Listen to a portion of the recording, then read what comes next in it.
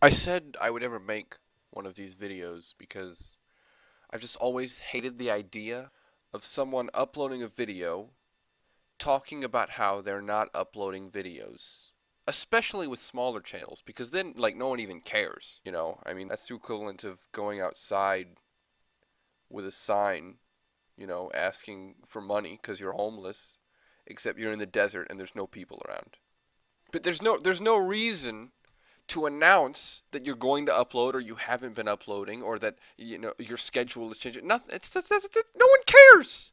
No one. Just upload a video and people will watch it or they won't. But this is a little bit more serious than that. I mean, I had already taken a short break from uploading, or did I?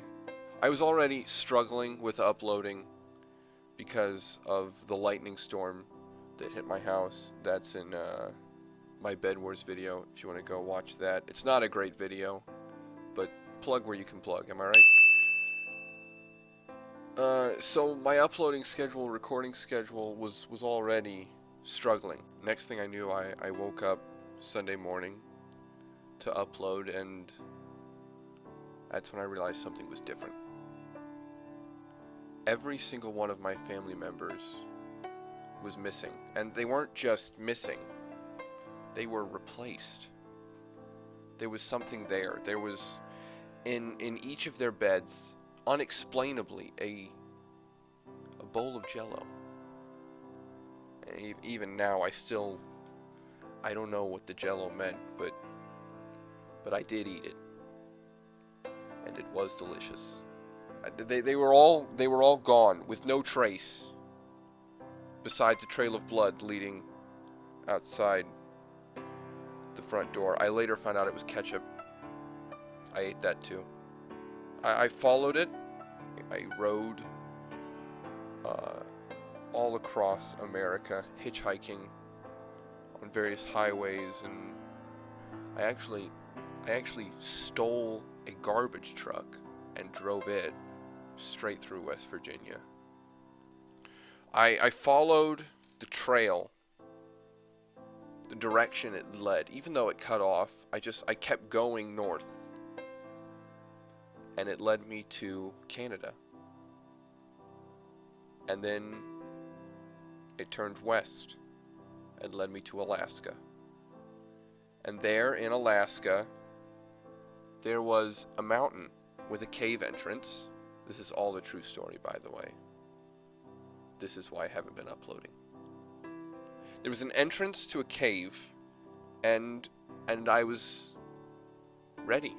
I realized that this was it. It was time to go in and face whatever dangers awaited me in there, that my family was on the line. I had to save them. I pulled the katana out of my belly button. I was ready for anything. This was the moment I had been working towards. This is what I had come for.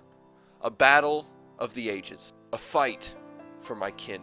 And that's when something amazing happened. My family, unshackled and unharmed, walked out of the cave, and one by one they told me that it was my time to enter, that I had to go, and to leave my only means of protection, my sacred belly button katana.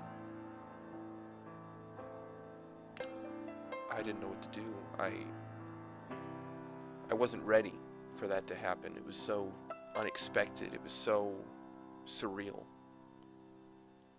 I went in, and that's when I realized I had been wrong from the very beginning. The enemy that had kidnapped my family was not an enemy at all, although I once thought he was. It was the lightning that struck my house, cloaked and sad. He never meant to hurt me. He never meant to damage my house or my stuff. He was just lonely. He just wanted friends. He just wanted love. And his story was all laid out in front of me. For the first time, everything made sense. It was like I had a responsibility to him. Like I owed him something. you made me realize what life's all about. It's not about your stuff. It's not about YouTube. It's not about what you can achieve. It's about the people around you. It's about having people around you. He didn't. He was alone. He was broken. He was nothing. He was depressed. But I'm back now, and I'll be hopefully uploading every Sunday rather regularly. We'll see how well I can stick to that and for how long. Be sure to like, subscribe, press the notification bell, comment down below what your favorite kind of lightning is. Comment if you have any friends. I'll pin it. See you next time.